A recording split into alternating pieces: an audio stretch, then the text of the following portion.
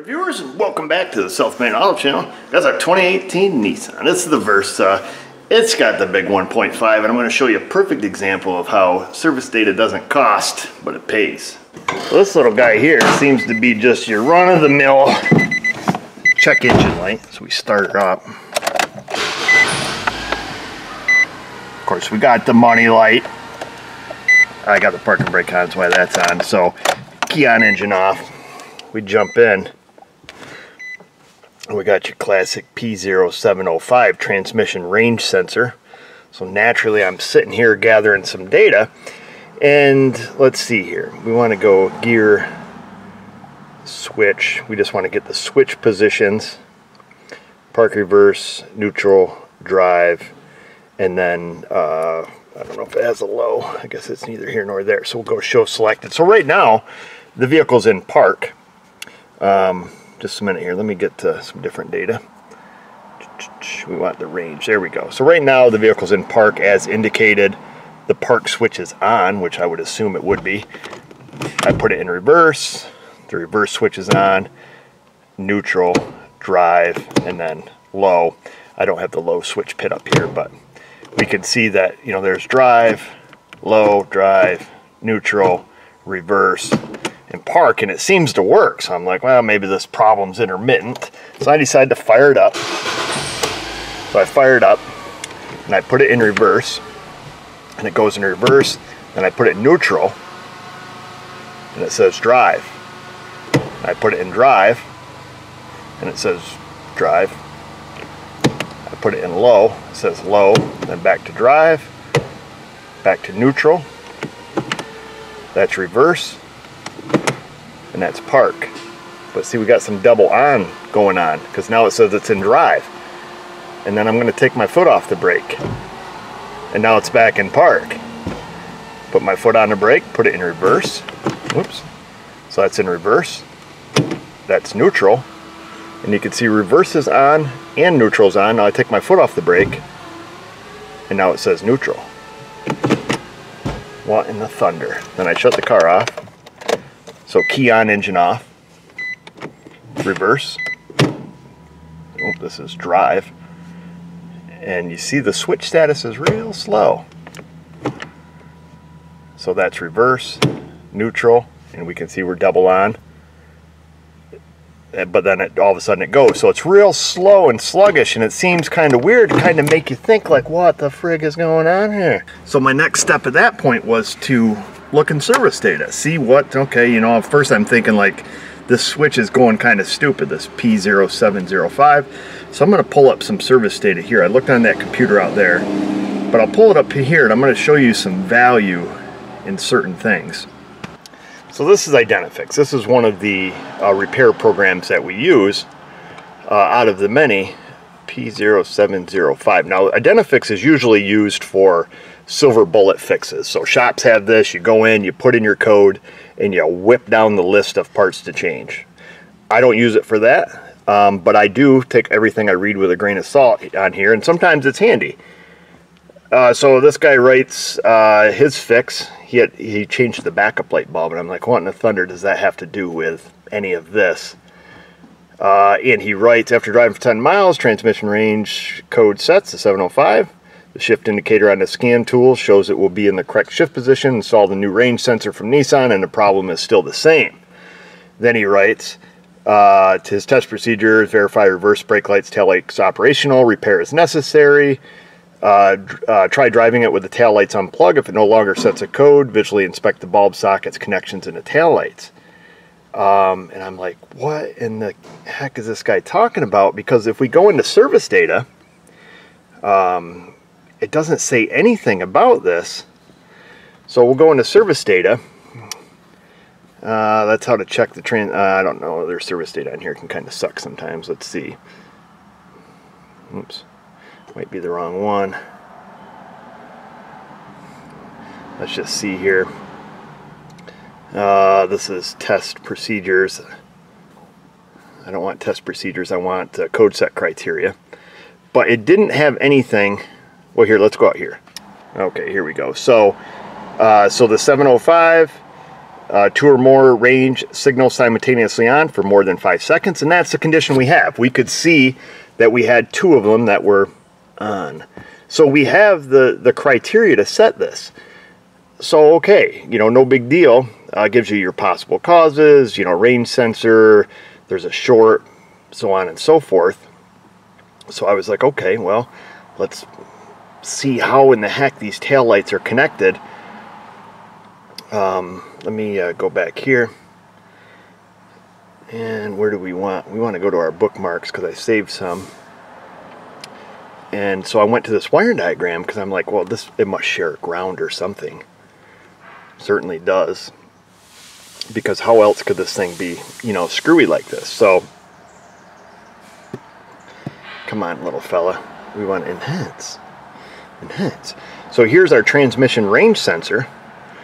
And it gets power, so it feeds it power, and depending on what gear you're in is which, you know, wire it sends the power to the TCM. So this is the transmission control module.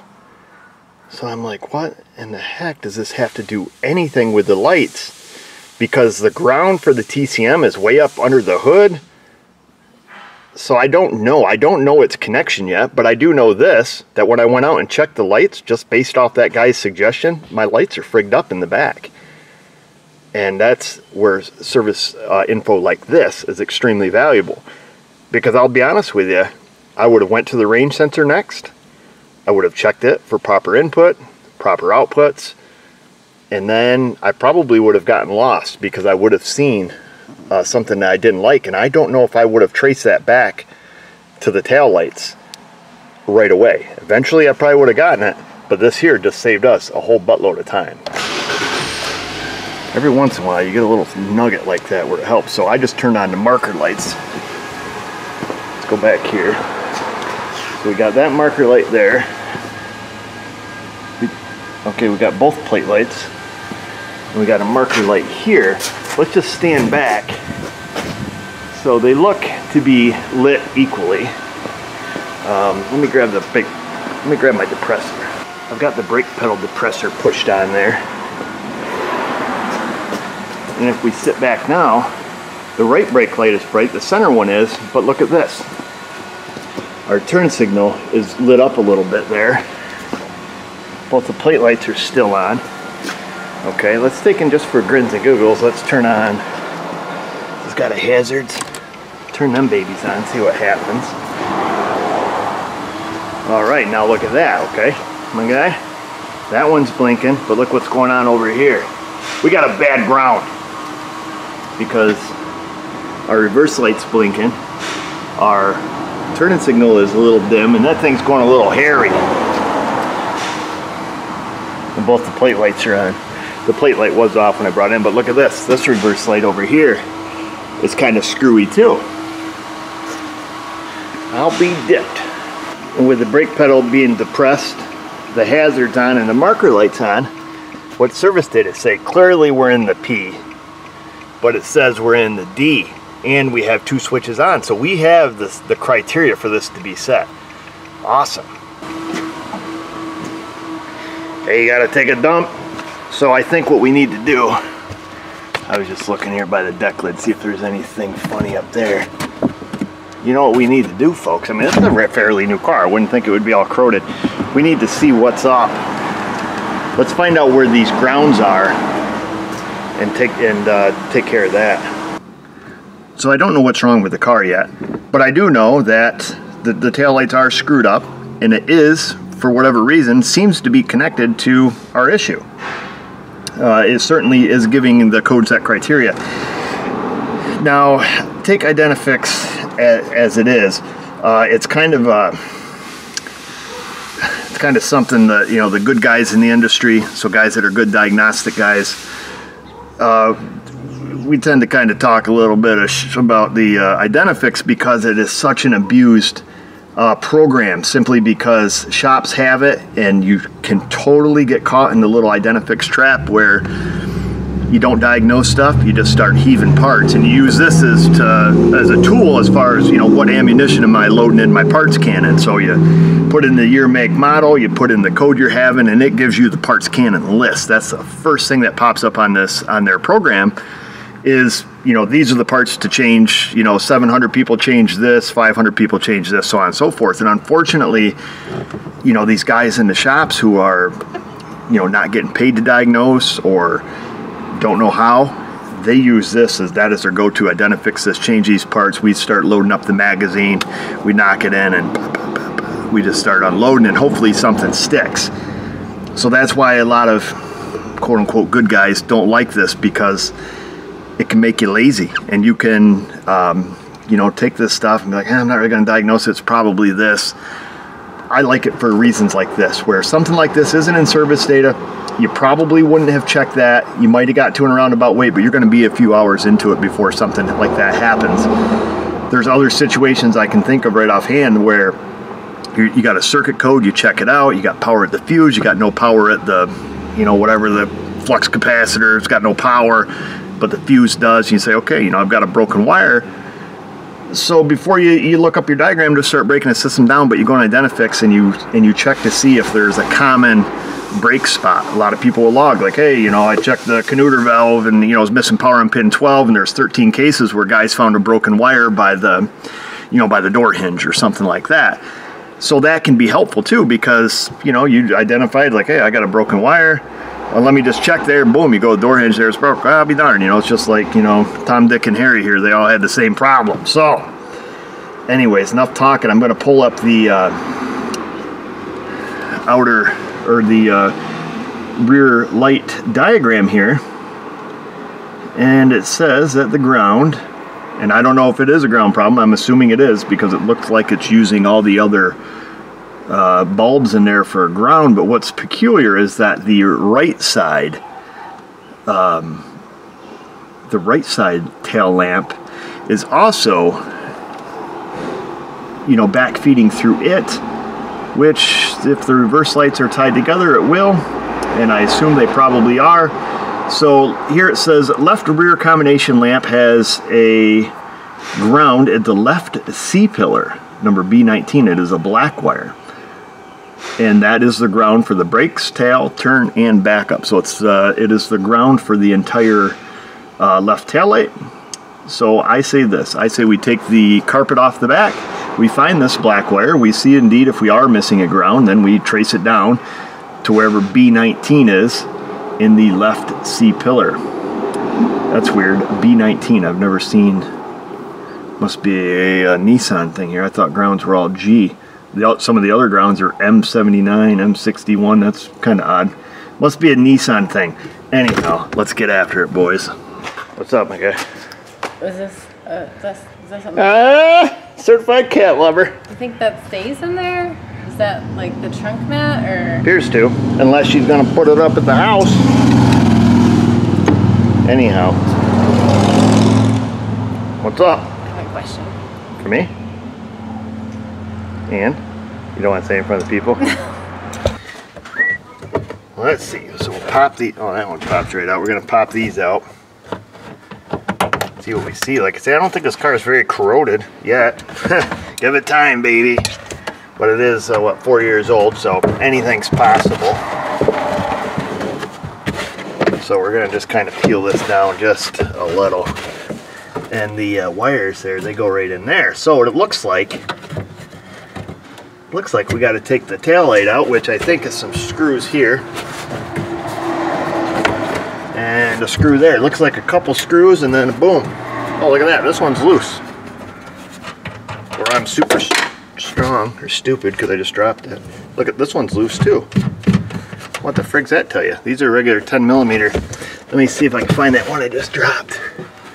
Like an idiot. There it is, baby. Is that the only ones? Seems like there should be something on the side. Is there one up here? Nope, it's got a little peg up in here though.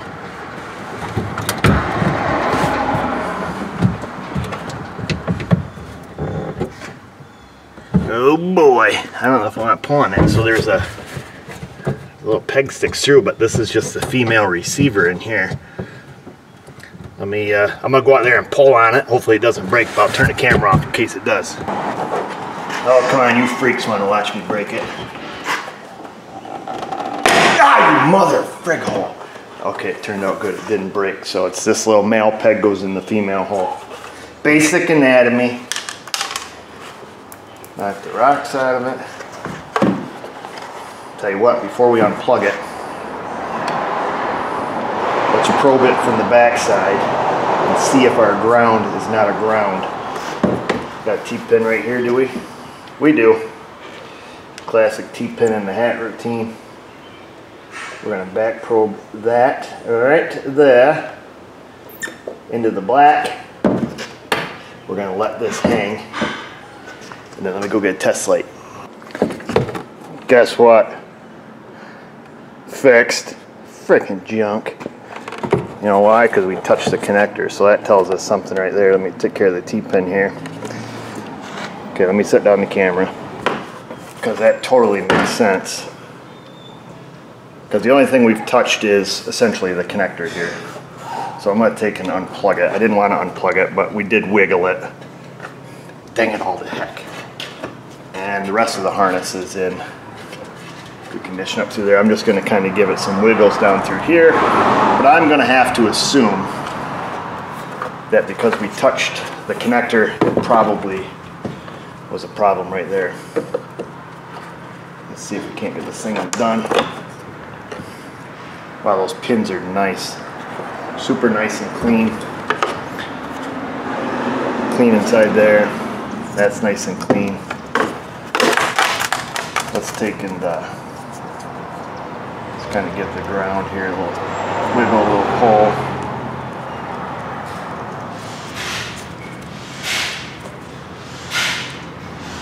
Give a little pull on that side. So, I mean, the rest of the harness looks intact, and we didn't touch anything except for the last foot of it. I'm curious here. Let's grab the T-pin.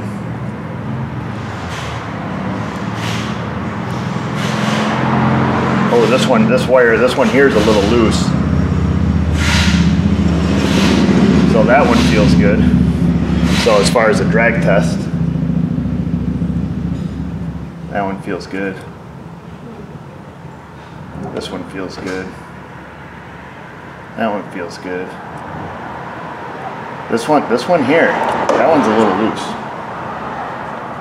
Yeah, so that one's a little loose compared to the other big one next to it. So, that happens to be the black one. Yeah, this one, I wish I had a way to represent how loose that is in comparison to these other ones. Mrs. O, we need an unbiased opinion. Oh, I got opinions. Oh, I know. They're like... They might be biased, so. Opinions are like... I can't even finish that one. Come here. Come down here with me, Mrs. O, on your knees. Heard that a time or two. Let's see. So... Very bossy. I know. Like This is a T-pin, okay? You see how these got a T? They're T-shaped. So you're going to take a T-pin, you're going to go right in the middle here, okay? Like that. And like that. Okay? And you're just going to feel the drag. Okay? And then, but make sure you stay towards the center. You see that's the center? And then you're in the center of the slot. Okay? So hold that with your two fingers. Hold this. Okay, go start down here. And feel the resistance. You feel the resistance? I feel it. Tell me when you get to one that doesn't feel as resistant all the way to me.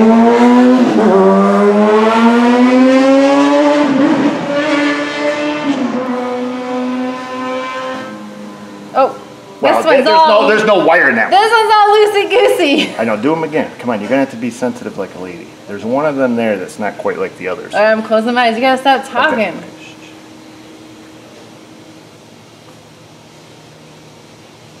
It doesn't matter how deep it goes? No, make sure they're about the same deepness.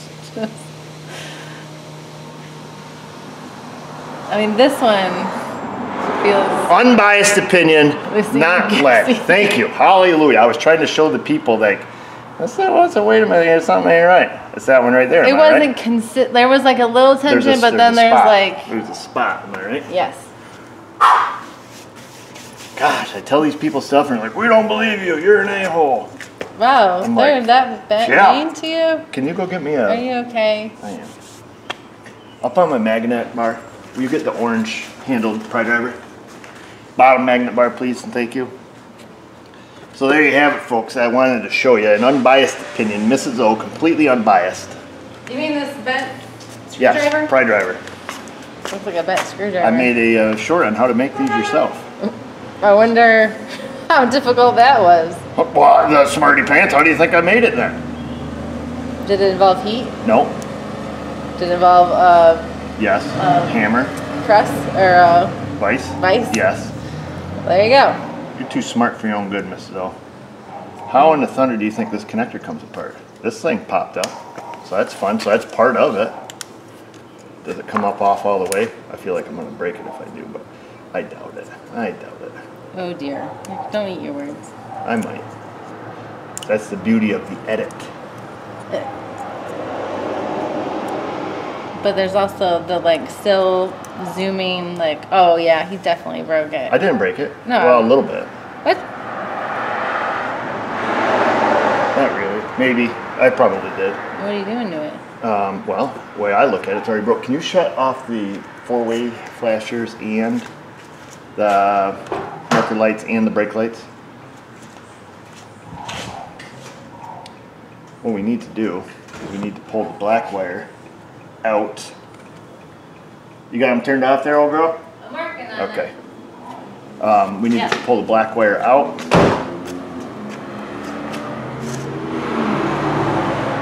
Oh, I know I have a tool for this. Am I using it? Is there anything you don't have a tool for? Yes, ma'am. A broken heart. Huh? It's your kindness that heals a broken heart. I thought that's what you killed people with. Kindness? Yeah. You kill broken hearts with kindness. Boom, look at that. Out she comes, baby. So, there it is. So now, we can get to the inside part of the tang here. Are you going to change just that little part of it? No, we're going to tighten it up. Oh. Just by reaching down and giving it the flickeroo. What made it get loose? I don't know. Got used too much. What do you think? That's a myth. I know. Let's see. Otherwise, everything would be falling apart around here. Yeah, let's see. I think she's tight like a tiger now. So I just push the little flippy doodads down. You'll see it. It's hard to show. And then we're going to take and crank that right back in there, just like so, till she clicks. Hear that? We go get that AES Wave test kit, the blue and gray with the white stripe. We're gonna stick this little guy back on.